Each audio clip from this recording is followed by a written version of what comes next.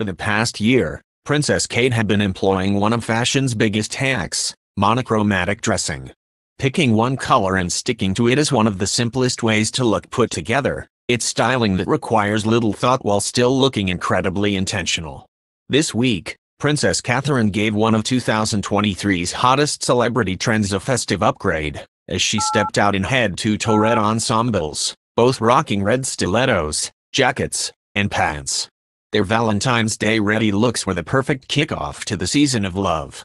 The love festive day always lands on today, and it's the one time of the year that you can show that special person in your life how much you heart them.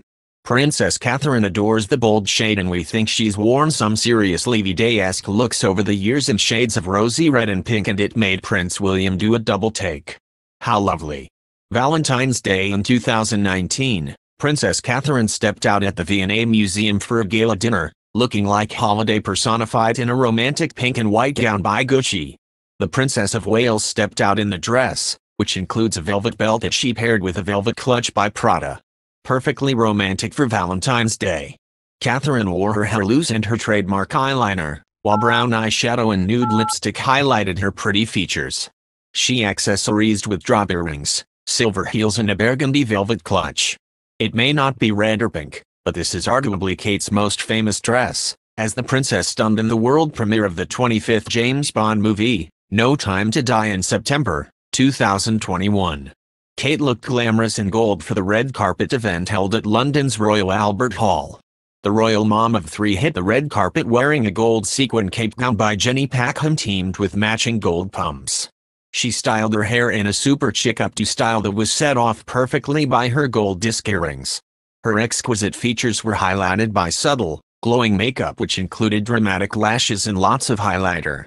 In 2022, on the third day of the Caribbean tour, the wife of Prince William turned to high-end label The Vampire's Wife to dress her for a reception. Her floor-length, fuchsia maxi dress was made in a majorly sparkly, iridescent silk chiffon. We love the eye-catching ruffle trim and metallic finish. It totally stood out from the crowd. There's nothing more romantic than a floaty skirt. Kate dazzled in red while delivering a speech at an event hosted by the Forward Trust.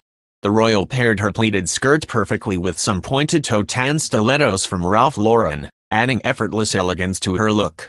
Back in February 2020, finally Valentine's Day is next, the Duchess of Cambridge just arrived with Prince William in Mumbles and Port Talbot, dressed in a festive red heart scarf and double-breasted Hobbs London coat.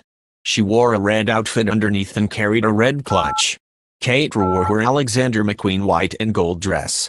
But the couple especially made headlines for the way they reacted to Brad Pitt's joke, delivered by Margot Robbie, since Pitt couldn't attend the ceremony, about Prince Harry leaving England.